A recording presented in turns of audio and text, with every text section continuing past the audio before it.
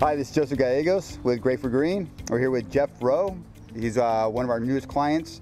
We're going to do just the plumbing portion of the Greywater on this particular application. Joseph came to one of our Grant Neighborhood Association meetings, told us about his project.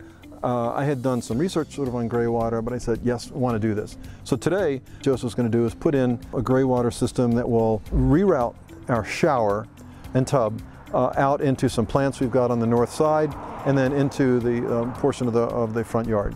So we're pretty jazzed about it because it means that not only will we be saving that water from going to the treatment plant, but it'll be less clean tap water that we'll have to use.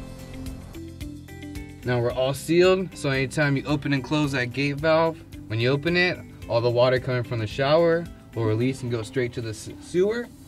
And once you close it, all any water coming from the shower will go straight to the Greywater for the landscape. The normal liquid soaps, that's not going to gunk up this, nor will it harm the plants? No. We haven't had any problems with any types of soaps, detergents, conditioners, or even the bar soaps. When we clean the tub, is the ingredients of that going to harm the plants? You know, we haven't had problems with people using the cleaners, but that's really what the three-way valve or the gate valve's for, is that if you feel that it's going to hurt the plants, if it's like a really strong Comet or some type of those tub cleaners, in that case you can open up the valve, let that flow through to the sewer, and then close it once you're done with it. We're right here on the outside of the house with our Greywater knockout. We got our open-close gate valve right below it, and this is where the water is going to be coming out of. But it sounds like there's enough history in this that we're going to be okay. Yeah. So I'm less nervous than I was when we started, and let's go ahead. All right, here we go.